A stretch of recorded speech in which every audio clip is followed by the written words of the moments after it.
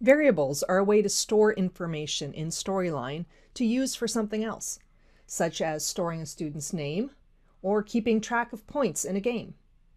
There are 3 types of variables, each one with their own capabilities and intended uses. True-false variables are for situations where there are only 2 options: true, false, yes, no, right, wrong, black, white.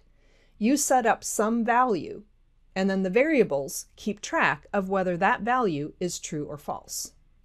For example, you live in California, true or false. You have earned 24 points, true or false.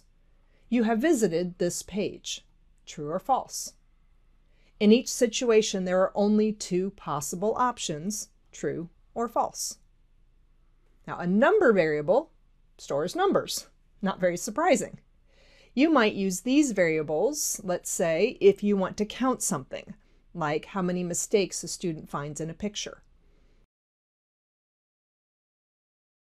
If you want to do math, such as calculating sales totals multiplied by the commission rate.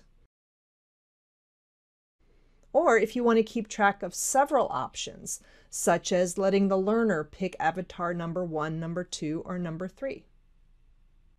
Finally, you have text variables. Text variables store letters and numbers that can be used to show back to the student or used in if-then conditions. Use text variables when you might want the learner to type an answer to a question so that you can use that answer later. Keep track of several options, such as whether an employee is hourly, salaried, or contract. Or type something in you show back to them later, such as their name to appear in a scenario.